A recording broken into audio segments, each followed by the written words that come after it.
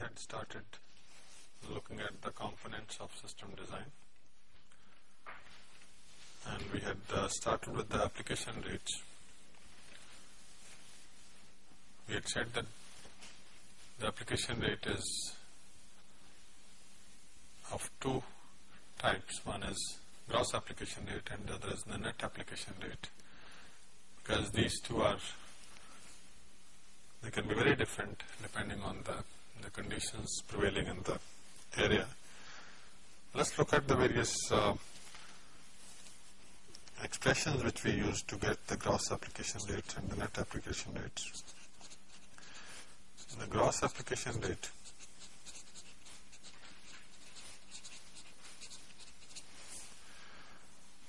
we express this as dg as a function of the sprinkler nozzle discharge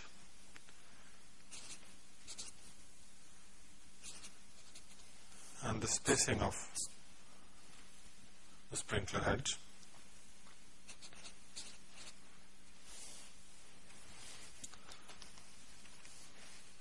In this expression, the dg is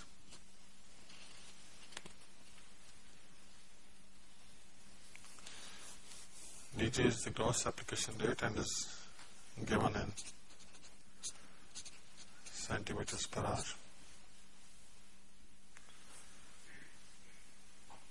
This Q is the sprinkler nozzle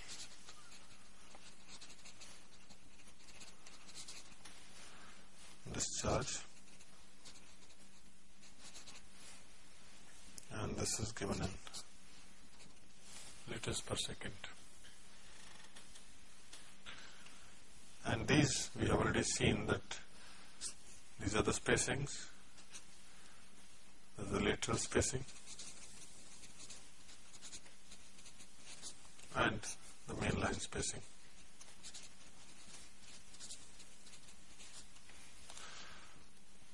Both are in meters.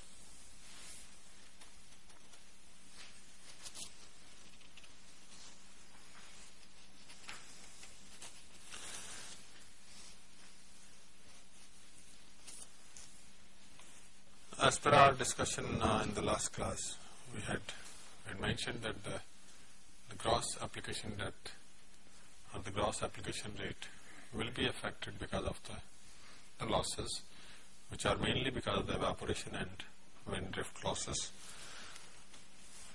So accordingly, the net application rate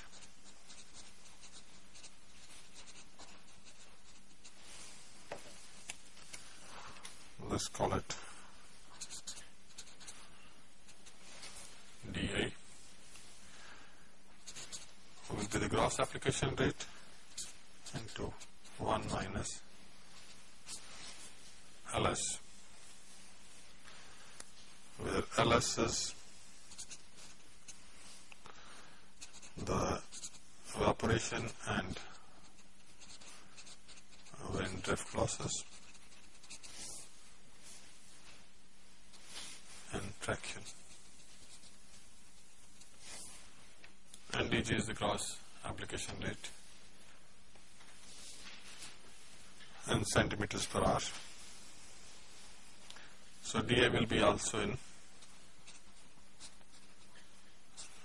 centimeters per hour.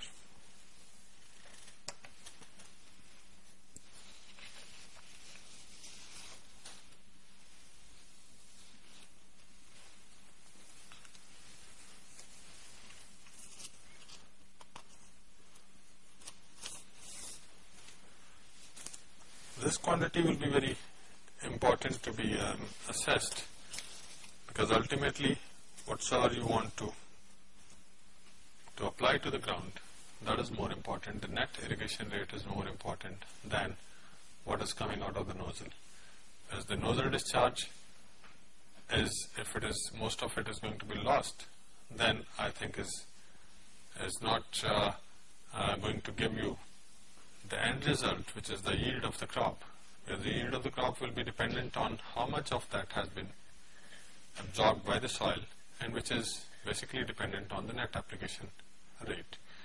So the net application rate in this particular case is, since the variation can be large in terms of the evaporation and the wind drift losses, so the net application rate, a proper evaluation of the net application rate takes much more significance than you will find the loss rates in the other irrigation systems, where the variation is not that drastic as in comparison to what you can get here. But at the same time, you might land up with a situation where you have found that there are some losses which are known, which you can evaluate, and after taking into consideration those losses, you find that the gross which becomes available, or let me put it the other way around, that if you know a gross, and out of that gross the losses are very significant, the remaining portion which is left is the net irrigation rate which is applicable. If that becomes very small, in some cases it might happen that is not applicable, is not you might not be able to apply that rate. So in that situation you will have to come out with some rates which are implementable, so that after taking care of the losses there is some net which can be implemented onto the field. So from that angle, there has to be some lower constraint which has to be put on the gross application rate, which is what has been recommended after a lot of experimentation in this particular chart, or this table, which is giving the recommended minimum gross rate, is DG, in centimeters per hour for different climatic zones, and the values of these gross application rates. The variation which has been given, that in case your gross application rate is working out to be lower than this, it might not become practicable. You might have to adopt the rates which are these recommended rates, otherwise your efficiencies will be really very drastically affected. So for a cool maritime climatic zone, your gross application rate can vary between 0.25 to 0.4 centimeters per hour. For warm conditions, the warm maritime conditions, the rate is 0.4 to 0.5. For cool, dry continental conditions, is again the rate is 0.4 to 0.5 centimeters per hour. Similarly, for the other conditions, these are the recommended rates.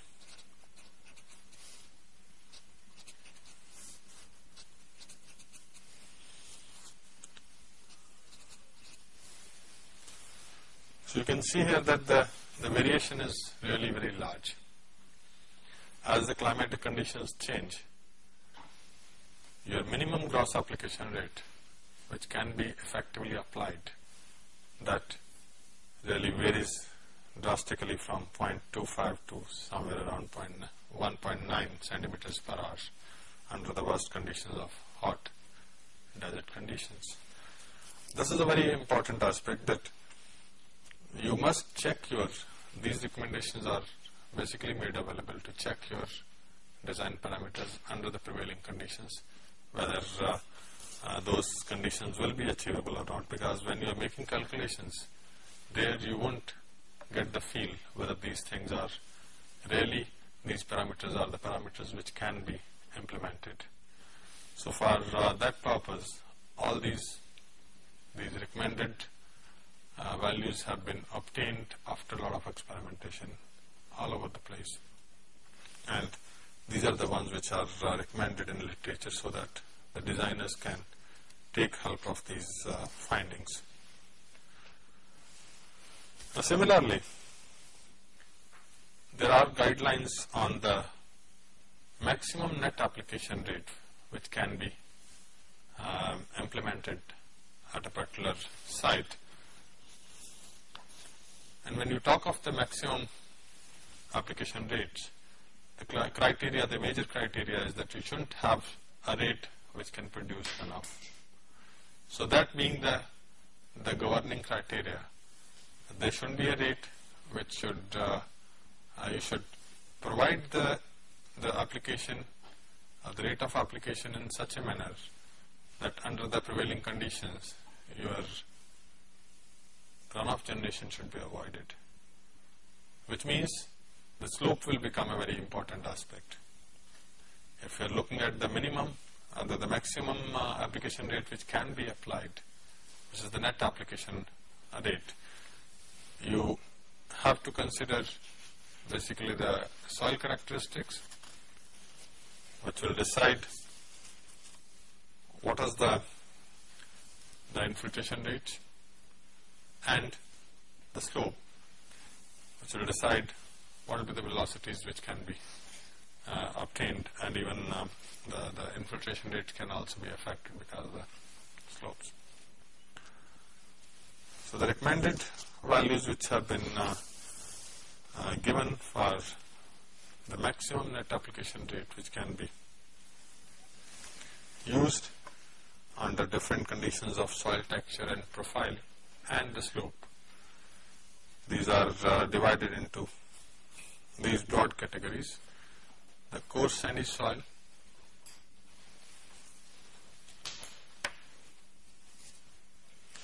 there is the soil texture, and the profile is given in terms of whether the depth of the soil is less than 2 meters or beyond 2 meters. So if is the to 2 meters of soil, and the other condition is the coarse sandy soil over compact soil. In this case, the profile of the soil, there is the shallow soil, there is the deep soil. So if you have deep soil, then you can afford to have a higher level of net application rate. The maximum net application rate in that situation can be 5 centimeters per hour for a slope which is very small slope, 0 to 5%. As the slope increases, you will find that the maximum allowable net application rate will reduce, and the reduction is quite significant. Now these limiting values, they are obtained with respect to the situation that the objective that there shouldn't be any runoff produced under these conditions of soil texture, the soil profile, and the slope. When you have more compact soil, the profile is less than 2 meters, then you have these recommended maximum net application rates which should be utilized. Similarly, in the other cases also, to 2 meters and over compact soil, you have these recommended values.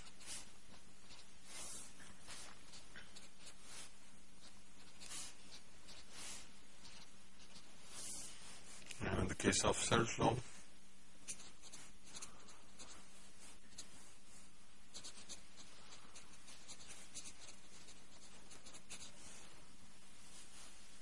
also observe that as you go from the coarser soil to more heavy soils, your rate of applications are also reducing, and the reduction is also quite significant than this. For example, from 5 centimeters per hour, it has come down to 0.8 centimeters per hour for silt loam under the compact conditions.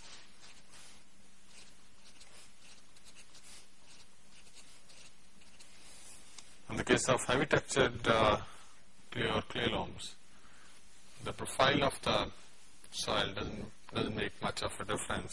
So there is only a single case because it's not very much affected by the profile. The soil texture itself is the more influencing factor, and as such the rate of application is very small. So in the case of heavy textured clay or clay loams, you will find that there is as such the rate of application which is allowed or which is permissible if you want to avoid the surface runoff is a very small rate, varying from 0.4 centimeters per hour to 0.2 centimeters per hour.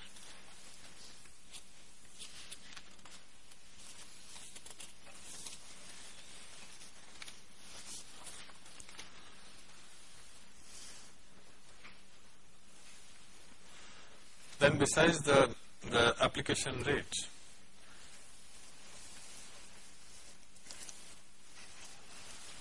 the next item which is quite important is the sprinkler nozzle discharge.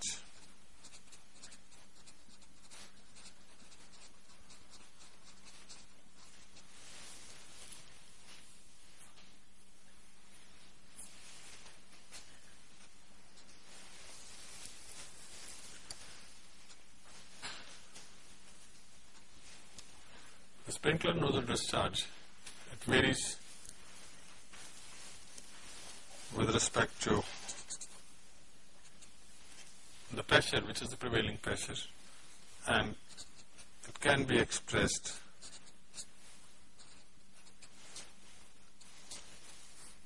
with this function, where Q is the nozzle discharge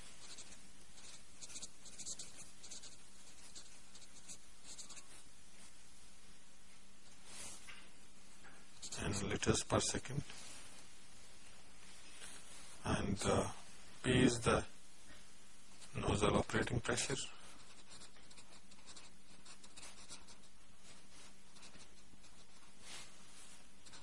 and kilopascal, and K is a proportionality constant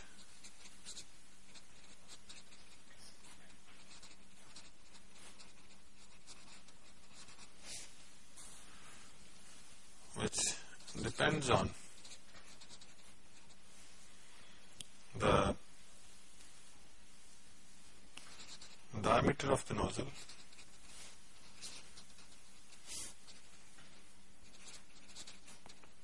and the model of the nozzle.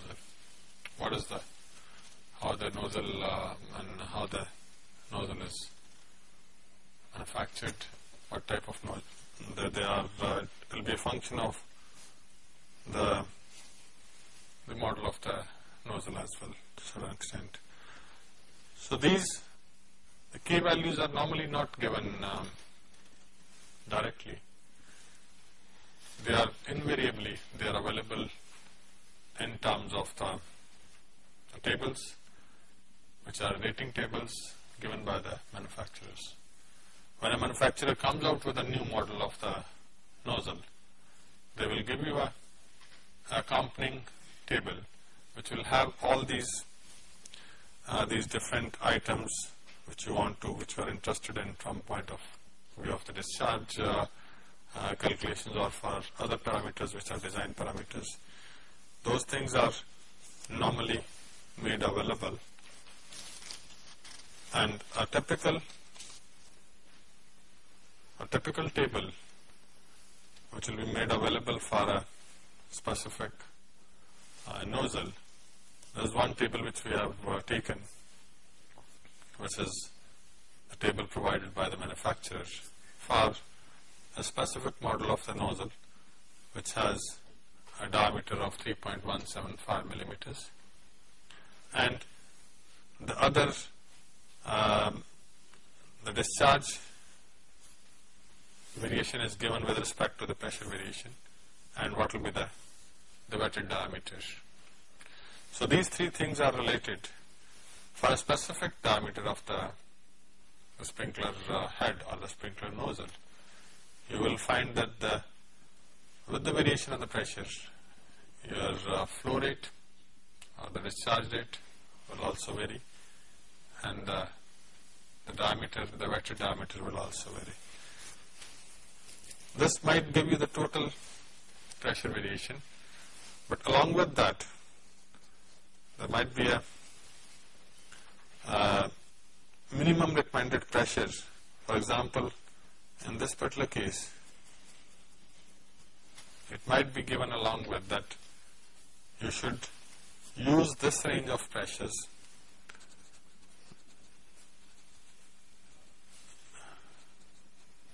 on this level, give you the minimum recommended pressure.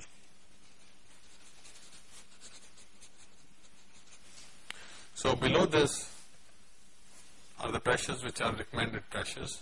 You can choose with respect to what is the prevailing pressure available, how much can be obtained under the conditions, and accordingly what is the flow rate which will be obtained if you run the sprinkler under this pressure, and this will be the wetted diameter.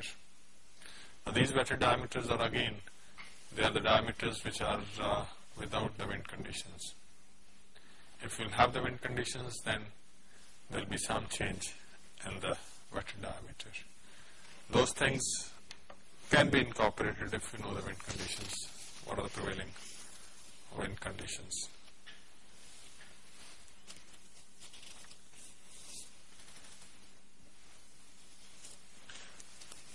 Let's now go on to another item, which is the sprinkler spacing. All these items which we are discussing, is very important to understand that these items are the items which you will have to check your design for. In some cases, you might be having available, or some of these items might be fixed. For example, when we say that we want to select a particular nozzle. Now if you are going to select a particular nozzle, then you might have a choice. In many situations, you might be already having some nozzles which you want to make use of.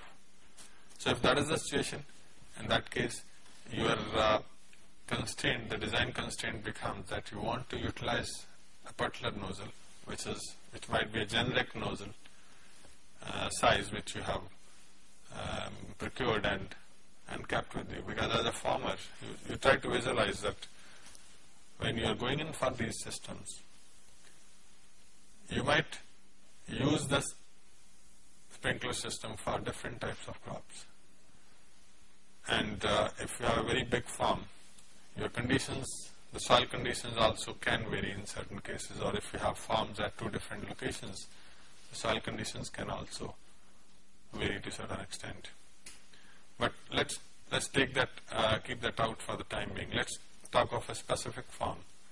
Now when you vary the type of crop which you might be using from one season to another season, in that case, you might find that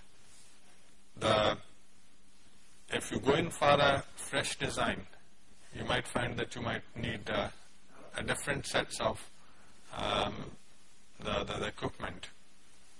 The equipment can be in terms of the nozzles, the size of the different size of nozzles, or the laterals, the main pipes, all those things. In many situations, you will like to fix these items if they are already available, or you might procure those items which are in between items. For example, if you can use a sprinkler nozzle which is one level of size, and you might take another level which is the next level, so that the variation is not much. You might use those intermittently for a slight, for taking care of a slight variation in the requirements or the application rate. So all these items we are discussing separately. Ultimately, you will have to have a trade-off between these things with respect to your constraints, which are very, in most of the cases, which are very justifiable constraints. There are constraints which are either economic constraints. You cannot afford to procure different sizes of the pipes. You cannot afford to procure different sizes of the nozzles, and those becomes your constraints. But in the beginning, when you go in for a fresh design, then you have a choice. You might do a very detailed design, even to look at the conditions, how the crops will vary from one season to another season, whether the same set of equipment will be able, when you will be able to use in those conditions also. So you might do a detailed design for all the combination of conditions which you have under your area where you have the farming activity going on. The sprinkler spacing.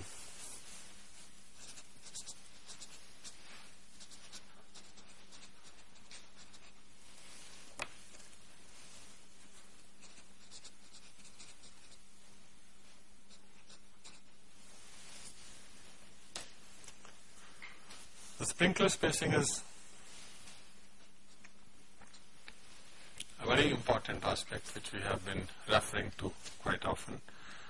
That most of the time, the sprinkler spacing will be the most influencing factor in terms of whether you are talking in terms of the uniformity coefficient. The sprinkler spacing is the one which can be manipulated. The sprinkler spacing will also be important when you are trying to incorporate the wind conditions. That again, you want to alleviate all the ill effects of the wind conditions through the proper choice of the sprinkler spacing. So when you are talking in terms of sprinkler spacing, you have to first decide what are the wind conditions which you must account for. And if you take the wind conditions of the daytime, invariably the daytime wind conditions will be more severe than the nighttime wind conditions. The wind velocities during the daytime will be much higher than the nighttime wind velocities. That is what has been observed all over the world in most of the places. So the daytime wind conditions are more severe.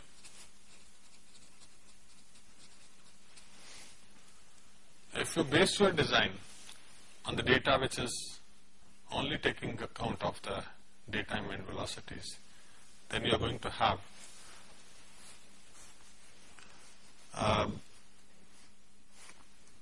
estimates which will be conservative estimates. The design will be conservative because you will have higher wind velocities. You will try to account for that by having more overlap. Thereby, you will have overlap which is excessive, which may not be required. So the design will be more conservative. It might be over design.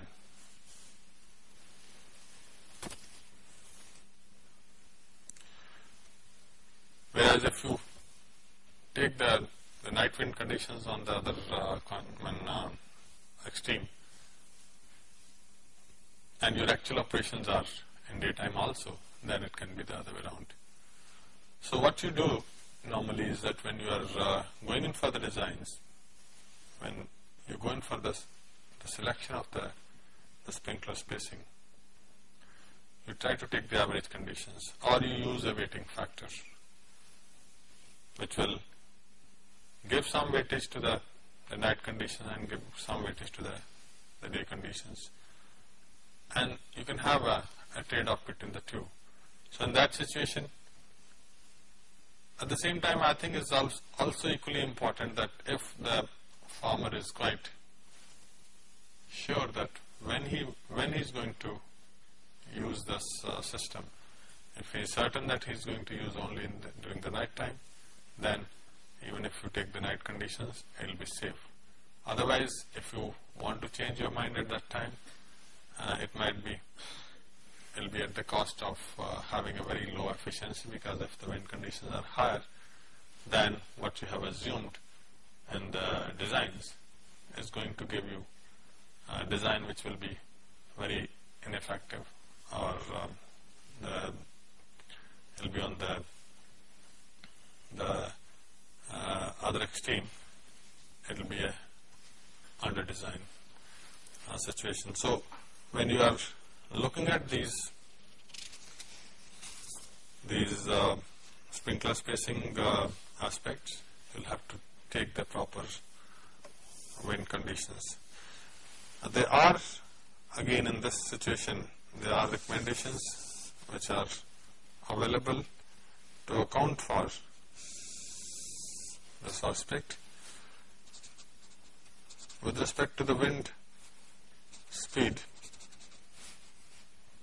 which is given in kilometers per hour, the sprinkler spacing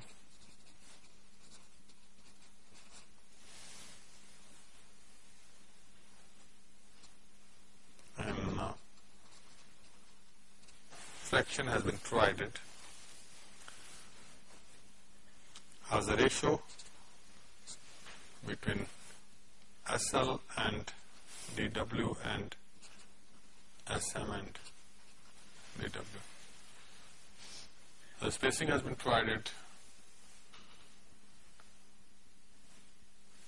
with respect to different wind speed conditions as a fraction, as a ratio between the spacing and the wetted diameter.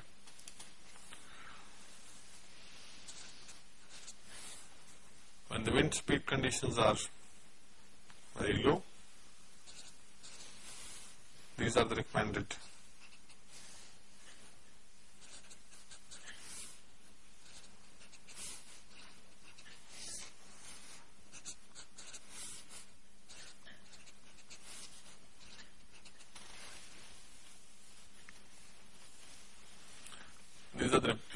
ratios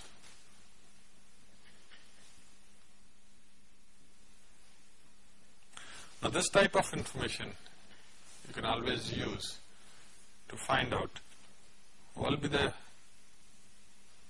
DW under different wind conditions. You can evaluate, if you know that what is the spacing, or if you can choose your spacing. Because spacing normally as a function of, again, you have the existing laterals. The spacing will be, when you buy the laterals, you know that what is the spacing of the lateral spacing, or the spacing between the two sprinklers, which is normally available, or which becomes a constraint on the farmer's side, that you have a lateral which is having a fixed spacing. Similarly, when you take a main, you know that what is the point where the main can be tapped, or you can fix the lateral at those locations. So that fixes the main line spacing SM. In general, you will find that the spacing, the main line spacing is invariably larger than the lateral spacing.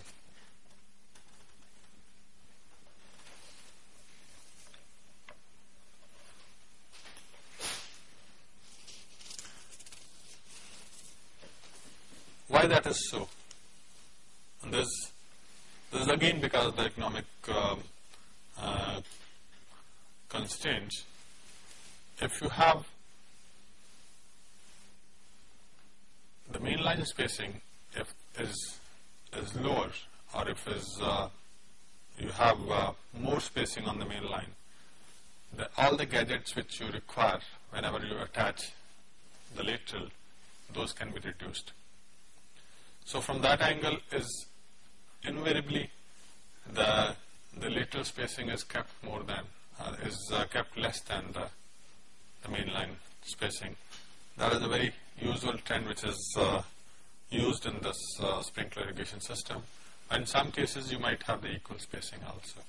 So looking at some of the usual spacing which are used in the sprinkler irrigation system, you have the spacings which are with respect to the same three categories which we had earlier looked at, depending on the type of crop which is under question. You have, if you have the specialty crop,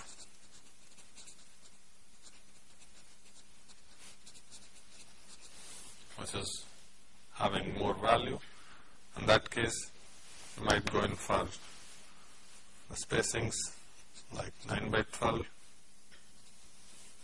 or 12 by 12 or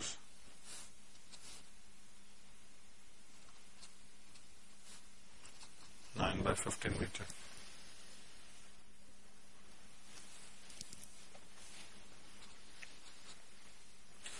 Now the variations in these spacings are also dependent on how much is what is the wind condition. So you can choose the spacings along with the situation that what is the wind condition prevailing in those localities. Then for field crops, the spacings which are used are slightly higher than the previous case.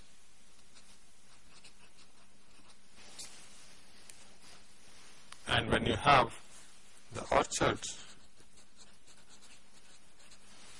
the spacings can still be wider, because in that case it will be a function of what are the spacings of those individual trees or those plants.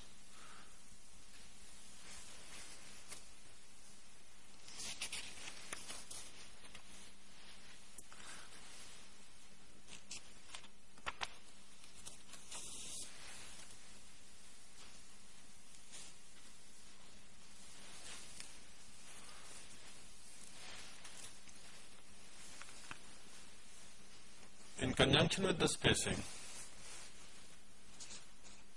there is one aspect which is very important, which is the aspect of offsets. This is a very recent phenomena, and it pertains to the operation of these sprinkler irrigation systems. That if you can use the offsets, first of all, let's try to see that what do we mean by the offset. Let's assume that you have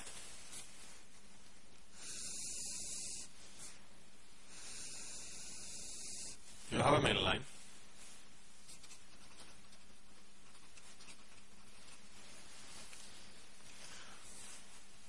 and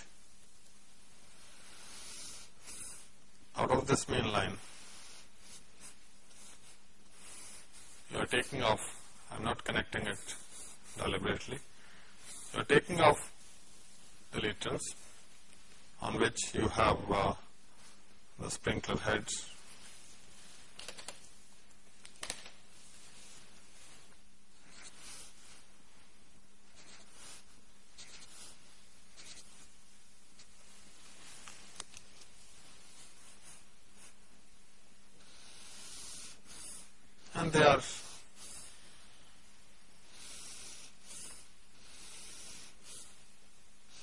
are with respect to the spacing between the laterals, they are spaced accordingly.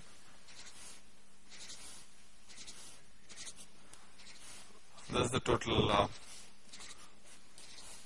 the 4 sets of laterals. And normally you attach them here onto the main line. In this case, the spacings which are relevant are, this is the spacing between the laterals, or the lateral spacing and the main line spacing. Okay. Now we have seen that when we want to operate the system in this manner, we have to look into the overlap. The design contains what should be the SM, what should be the SL, so that we can get a appropriate overlap, so as to reduce the depopulation losses and to increase the efficiency, the uniformity. But we have seen that invariably, if we look at the total field, a part of the field will be over irrigated, a part of the field will be under irrigated, depending on how much is the total depth of water you have applied. So if you want to keep a balance, if you want to keep the losses minimum, you might do so by sacrificing the requirement that all the fields should be getting the minimum required, or the net depth. In some portion of the field, you will deliberately keep the depth lower than the net depth required, so as to reduce the depopulation losses to the minimum possible level. Now, if you can, let me put it like this. Let's try to have a look which we had plotted earlier. We had depicted that through a plot, that if this is our field and this is our net depth of application which is required, if we have 50% adequacy, with respect to 50% adequacy, you might get a situation where you have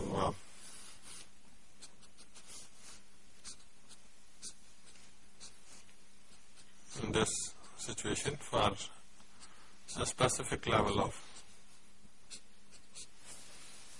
the uniformity coefficient.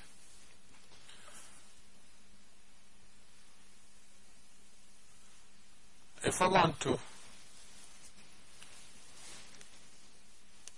reduce this deficit as well as this populational loss, this I am getting mainly because of the fact that the overlaps are not very accurate. They don't give me a uniformity coefficient which will ensure that all the places I am getting the equal depth. And that this situation can be improved drastically if I change the spacing, if I can have a control on the spacing in such a manner that I use one spacing at a particular time. The spacing remains same, but the location of the lateral, in the next irrigation, I can change. For example, if I have in one irrigation, I have this setup, and the next irrigation, instead of using the lateral at this location, if I can use the lateral at this new location, which is in between the two existing locations, then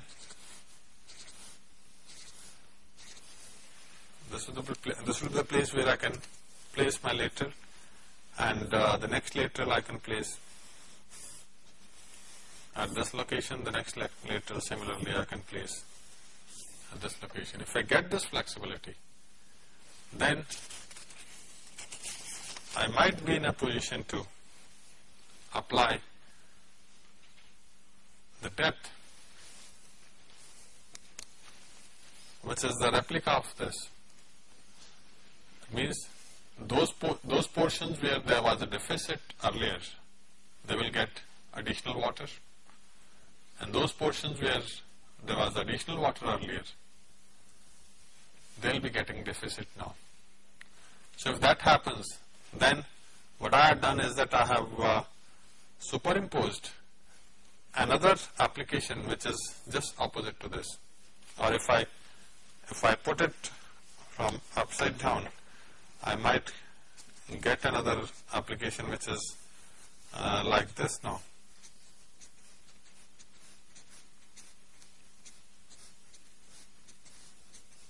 We're just matching with this. It might not match exactly like this. So over two applications, over two successive applications, I'll get this total depth,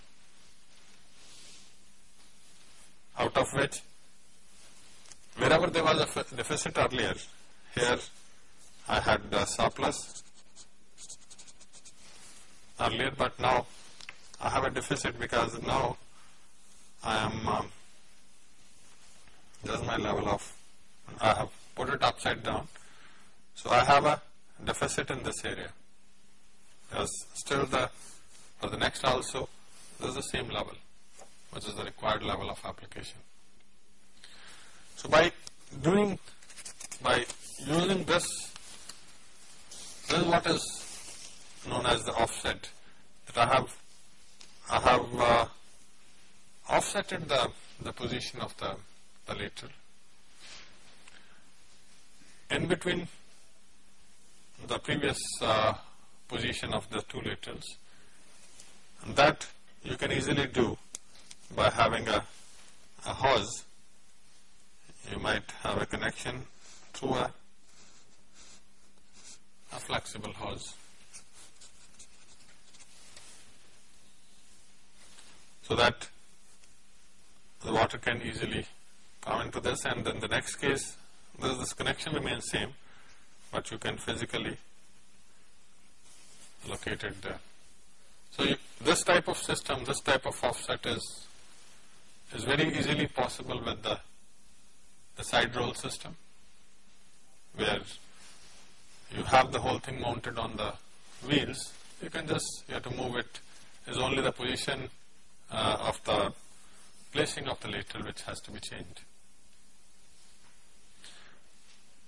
It has been found that this type of offset, the use of offset, in this particular case, the spacing can be SMI2 or any other spacing, because now you have the total flexibility. Looking at what overlap you want, you have complete flexibility, and by doing so, it has been seen that is around, it can give you an advantage up to around 15% additional uniformity coefficient.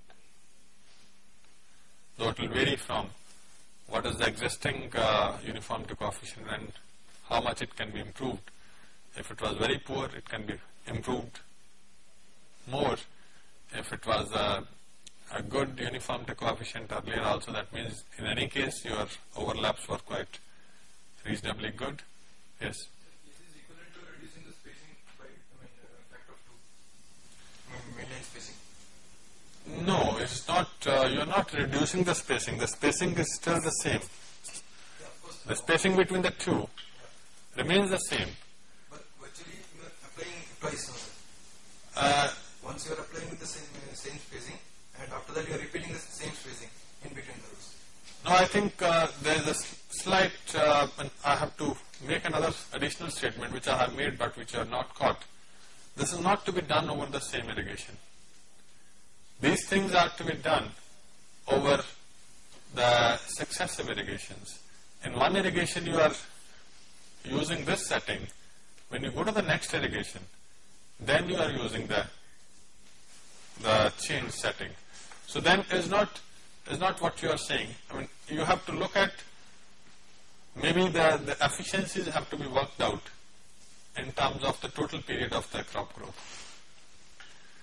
But even if you will look at the efficiencies of 2 successive irrigations, that is how you have to work out. Otherwise, the efficiency will remain same. But what we are interested in is the efficiency in terms of the overall, because in the previous case, when we were keeping everything fixed, all along throughout the total period of the crop, those areas which were getting less water, all along they are getting less water. And those areas which are getting more water, they keep on getting more water throughout. So that is avoided here, and that makes a lot of difference. Because if you have put in more water, that means you have brought it to the field capacity level at least. And it won't retain anything beyond that. All the deep percolation loss has gone out of the system or beyond the root zone depth. The only additional advantage is that the deficit is now distributed. Okay. Yes, please. Can we do the same thing with the nozzle location if we shift just by half nozzle location? I mean, we move this lateral SL by 2 in the new location. In which direction? In the same direction in which direction the laterals are placed. If we shift the lateral by SL by 2 distance, then the nozzle will be in the new position, and the distribution which we are getting in this diagram will get just the perpendicular shift. Yeah, what he is trying to say is that if we do the same thing with the lateral also, and the lateral you want to shift in this direction, that is also possible, because once you are, there is the overlap which you are having, and the overlap is not from one side, it is from both the sides. So you can resort to that also, which is again possible by having a longer hose pipe. You can even do that. So that combination can also be tried, but then it has to be there has to be some systematic way of doing it, and that I fully agree that that will also have the similar impact, if not the same impact. Because why this is being done is, as in most of the cases, as we have just said, that the SM is much larger than the SL. So the advantage which you are getting is more if we manipulate the SM than the SL. What you are recommending is that we should manipulate SL, but SL as such is less than SM. So the overlap might not change very much even if you do that. Okay. So it is more convenient to change this. It is more convenient to change this than to change in this direction, because this direction you have already gone to the end of the field. Your length of the lateral is basically matching the length of the field invariably. We'll come to that when we'll come to the layout of these systems. Okay. Any other question? Thank you. Then we'll stop here.